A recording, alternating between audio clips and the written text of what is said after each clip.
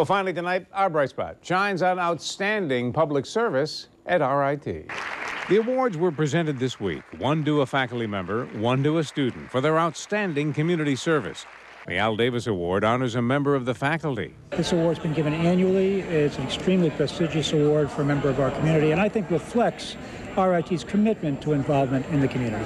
And this year, the award went to Professor Ann Howard and her work with such groups as Neighborworks Rochester and the Center for Dispute Settlement. She says she gains as much as she gives. I learned so much from the professionals and other volunteers that I've worked with in this community, and it's part of the reason why I think it's important for students to think about this kind of work as well. Students like Caitlin Werner, who was honored as this year's outstanding student.